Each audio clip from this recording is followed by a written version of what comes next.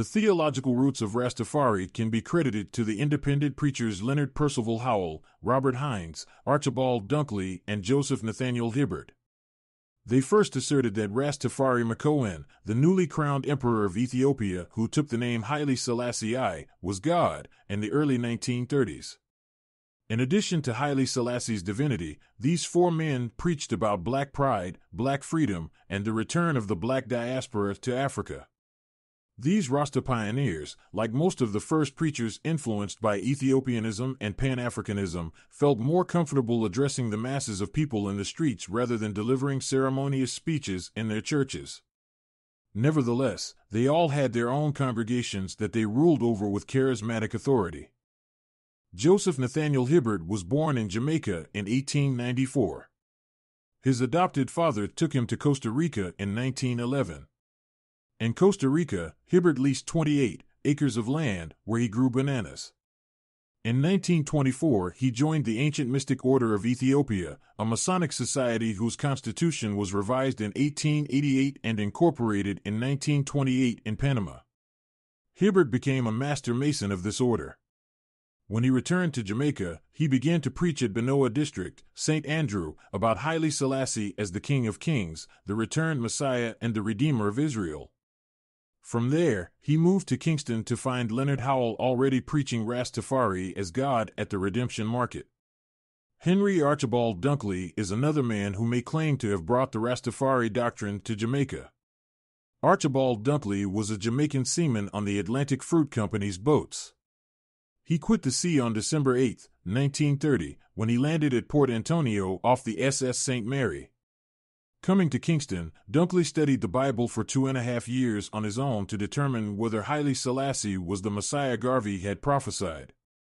Ezekiel 30, 1 Timothy 6, Revelation 17 and 19 and Isaiah 43 finally convinced him. In 1933, Dunkley opened his mission, preaching Rastafari as the King of Kings, the root of David, the Son of the living God, but not the Father himself. Dunkley was arrested several times in 1934-35 and eventually spent 6 months in an asylum. A former follower of Alexander Bedward, Robert Hines was another early preacher who preached about the divinity of Emperor Haile Selassie. His inspiration reached the slum area of Kingston known as the Dungle, or Dunghill, where another group was forming. Paul Eddington, Vernal Davis, Ferdinand Ricketts, and others discussed Marcus Garvey's doctrines and the Jamaican social conditions. This group focused on social reform in Jamaica and migration to Africa. Garvey's statements that when a king is crowned in Africa, the time is near gave credence to the doctrines taught by Howell, Hibbert, and Dunkley independently. In 1934, inspired by Robert Hines, this group acknowledged Haile Selassie as the living God. August 25, 1937, in New York City, the Ethiopian World Federation Incorporated, EWF, was established. The primary purpose was set out in the following preamble. We the black people of the world, in order to effect unity, solidarity, liberty, freedom and self-determination, to secure justice and maintain the integrity of Ethiopia, which is our divine heritage, do hereby establish and ordain this Constitution for the Ethiopian World Federation, Incorporated. This Constitution and bylaws are a detailed and businesslike document. The first local branch was established in New York by Dr. Malaku Bayan in 1937. The first local to be established in Jamaica was Local 17, which Paul Ellington set up in August 1938 with Archibald Dunkley and Nathaniel Hibbert. Through the EWF, they tried to reunite all of Jamaica's various Ethiopianist groups.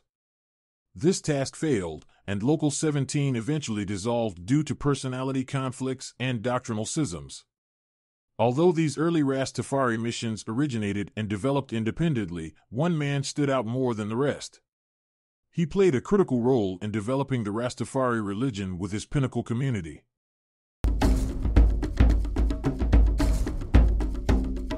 Leonard Percival Howell was born on June 16, 1898 in Redlands, Clarendon, Jamaica. He is considered the first Rasta and suffered greatly for the movement's founding. At the age of 14, Howell moved to New York. His father wanted him to be a doctor, but young Leonard said he couldn't handle chemistry. His father abandoned him and cut off his allowance. Leonard went from job to job until he met an American Army colonel named Yates. Leonard traveled across the globe with Yates, from Asia to Europe. He made several visits to Panama, where there was a significant intermixture of ideas and nationalities working there at different times. Howell was exposed to Pan-Africanism, Marxism, communism, and various forms of black nationalism during this time. He joined the Universal Negro Improvement Association, founded in 1914 by fellow Jamaican Marcus Garvey. Although Garvey's ideas influenced Howell's thinking, Howell had a mixed relationship with Garvey, a Christian who later criticized the budding Rastafari movement as a cult. His ideas about the Rasta came into being while he was abroad. In 1929, Howell settled in Harlem during an upsurge of Garveyism and Marxism. He opened a team room on 136th Street, a famous haven for preachers and radicals and a stronghold for the Universal Negro Improvement Association. That Universal Negro Improvement Association didn't like what Howell was doing there and reported him to the police. It's possible the team room was actually a ganga den. A member of the UNIA claimed Howell was indulging in nefarious practices and even accused him of being an obeah man. After his application for U.S. citizenship was denied, Leonard returned to Jamaica in November 1932. He was appalled at the standard of living of the black people. At this point, it was 104 years since slavery ended, and there was still no relief for many black people. They were penniless and abandoned by the governing British. It had been 2 years since Haile Selassie was crowned Emperor of Ethiopia.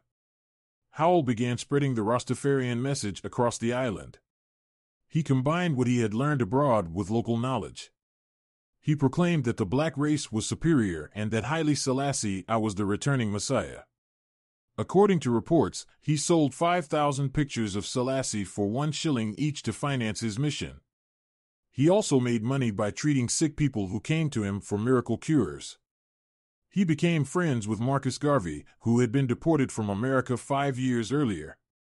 The friendship didn't last long as the Kingston UNIA convention denounced all new cults that were entirely contradictory to the set principles of true religion. When Joseph Nathaniel Hibbert heard Howell at a street meeting in Kingston in 1932, he asked to speak on his platform.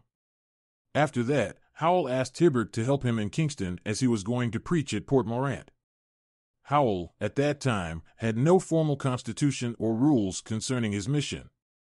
During Howell's time at St. Thomas Parish, Hibbert organized Howell's followers into a group called the Ethiopian Coptic Faith, one with a clear organization, procedure, and rules.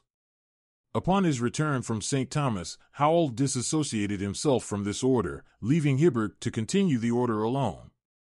Hibbert continued preaching. Henry Archibald Dunkley, whose ideas had much in common with his, spoke on Hibbert's platform occasionally. With his mystical orientation and Masonic discipline, Hibbert proceeded to develop the Ethiopian Coptic Church on orderly lines and, for this purpose, had certain extracts from the Ethiopic Bible of St. Thomas printed at his own expense for the instruction of his followers. Dunkley, who lacked this background, continued to base his teaching on the King James Version of the Bible. Howell's worldliness and talent as a speaker attracted Jamaica's underclass and the attention of the local authorities, who dubbed him a cult leader. The colonial police had identified the attendees at Howell's meetings as the poor and ignorant who have nothing else to do. Leonard Howell introduced the idea and movement of Rastafari to Trinityville, St. Thomas, Indiana, April 1933. His efforts to unite the ex-slaves across the plantation led to violence and police harassment. His first sermon was followed by calls to arrest him for sedition.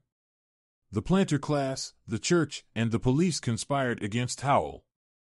During his speeches, he warned his followers against the wrong doctrine of the church, the oppressive nature of the state, and that the British monarch was no longer their king. While walking across the plantation of St. Thomas, he openly denounced the planters and the church. He was vilified for preaching the good news of a new king and Messiah for black people. His speeches cemented his status as a national political subvert. In September 1933, Howell held a meeting and invited the police to attend as he knew they were spying on him. At the meeting, he talked about slavery, how the white man stole Africa from the Africans, and that black people should think of Africa as their home, not Jamaica. On October 8th, he held a meeting at Port Morant, where he preached against the clergy. He called them thieves and robbers and said they should be driven out of the churches and the churches should be locked for good. He preached that white men were rascals and scoundrels who were robbing the people and keeping them down. He told his followers that they could live independently without the white men. He spoke out against the wrongs of the Crown and colonial Jamaica, against the men, women, and children of Africa stolen, sold, and enslaved in Jamaica for hundreds of years. Throughout October, he held meetings abusing the church and clergy. The church finally retaliated by making a complaint to the police inspector. In March 1934, Howell was arrested for sedition along with Hines and 2 of their followers. This trial began on March 13th at Morant Bay Courthouse, where Paul Bogle had been tried and executed in 1865. The Daily Gleaner newspaper reporting of the trial helped make Howell a martyr and introduced literate Jamaicans to the theories of Rastafari. Howell was sentenced to 2 years' imprisonment. He spent the time writing The Promised Key, a treatise on religion and the history of the black diaspora. The text combined writings from the Royal Parchment Scroll of Black Supremacy written by Fitz-Ballantyne Petersburg, an early Rasta forerunner, and the Holy Piety written by Robert Athley Rogers. Besides arresting Howell and Hines, the police charged Henry Archibald Dunkley with disorderly conduct in September 1934. He was sent to jail for 30 days. On February 20, 1935, he was placed in the Halfway Tree lockup before being removed to the asylum, where he remained for 5 months. Joseph Nathaniel Hibbert was also arrested in 1935, once in Port Morant and twice in Kingston. He was fined 30 shillings for disorderly conduct during his arrest on a charge of lunacy. The establishment seemed to use arrests and charges of sedition or lunacy to suppress the movement. Most leaders had been arrested, tried, and sentenced to long periods behind bars or treatment in Kingston's mental hospital. Released from prison in 1936, Howell published a newspaper called The People's Voice and assumed this new name, Gong Guru, or Gong for short. He was known by this name until the 1960s. Howell was arrested several more times for his teachings. In February 1938, he was sent to Bellevue Mental Hospital. When he was released from Bellevue, Howell founded the Ethiopian Salvation Society in November 1940 on a property of around 400 acres he called Pinnacle. The property was hidden in the hills of St. Catherine, 5 miles from Sligoville, and was only accessible on foot. Rasta communities were born at Pinnacle when hundreds of men, women, and children, known then as Rastafarites, found refuge there. The Rastas lived in peace based on their interpretation of the Bible. It was a self-sufficient community that raised cattle and grew crops. The Rastafarians also took part in recreational activities such as playing kumina drums. Holwell served as the supreme chief and was said to enforce a lot of discipline within the community. Pinnacle relied partly on the sale and cultivation of marijuana. This holy herb had become the focal point of all their rituals. Rastas developed the practice of smoking ganga at Pinnacle. Government forces swooped down on Pinnacle in 1941 and arrested many of Howell's followers. Howell fled but was arrested and sentenced to 2 years in prison for sedition on August 20th. Upon his release in 1943, he returned to Pinnacle. For almost a decade following his return, Pinnacle flourished as the residents were left alone to get on with their lives.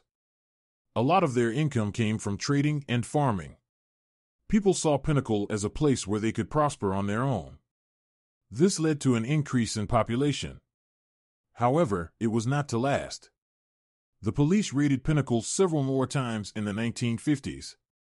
A government militia eventually destroyed Pinnacle in 1954, evicting the residents. Those who remained reassembled at nearby Tredegar Park and Cross Pen. The destruction of Pinnacle only helped to grow the movement as many Rastas moved into other communities, transforming into factions called mansions and spreading the word wherever they went. Howell's community was not the only one persecuted by the government and police. Rasta communities were continually harassed, beaten, and jailed during the 50s. In many instances, their locks were cut off. The authorities had three tools in their arsenal to deal with the so-called Rasta menace: the Vagrancy Act, the Dangerous Drugs Law, and locking them away in Bellevue Mental Hospital. Mortimer Plano was a prominent leader in Kingston. He founded the Rastafari Movement Association and the local Charter 37 of the Ethiopian World Federation. He also instigated the first universal grenation of the Rastafari, a drumming and chanting ceremony held in the slum of Bacco Wall in March 1958. In 1961, after repeated harassment by the authorities and ostracization by the Christian community, Plano invited researchers from the University College of the West Indies to conduct an official study of the Rastafari movement in an effort to establish a better relationship with the wider Jamaican society. M. G. Smith, Rex Nettleford, and Roy Augier spent 2 weeks with their students interviewing the Trenchtown Rastas. Although the study doesn't dig deeply into the history of Rastafari, it was a significant milestone for the movement. The report concluded by warning the government to stop persecuting Rastafarians because the movement is large and in a state of great unrest. Mortimer Plano and a delegation of Rastas then met with Norman Manley, who decided to give them a chance to put their dream to the test by sending a delegation to Africa to examine the possibility of repatriation. The delegation visited Ghana, Nigeria, Sierra Leone, and other African countries. During the trip, Plano met Haile Selassie in Ethiopia. One of the most notorious incidents of persecution against Rastas occurred in Coral Gardens on April 12, 1963.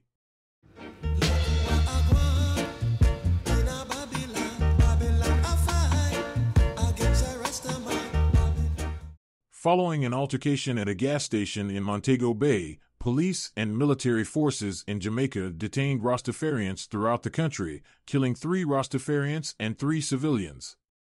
Many Rastas were tortured. It was estimated that 150 Rastas were detained. In April 2017, Prime Minister Andrew Holness apologized to the Rastafarian community for the atrocities that came to be known as the Coral Gardens Massacre or Bad Friday. I committed to making an apology for what has come to be referred to as the Coral Gardens.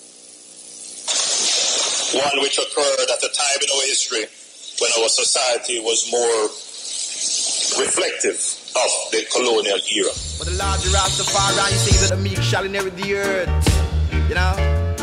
And wherever I am, I shall inherit, you know, see it ready, so don't feel no way still, you know? When the government finally extended an official invitation to His Imperial Majesty Haile Selassie to visit Jamaica, thousands of Rastas streamed into Kingston several weeks before his arrival.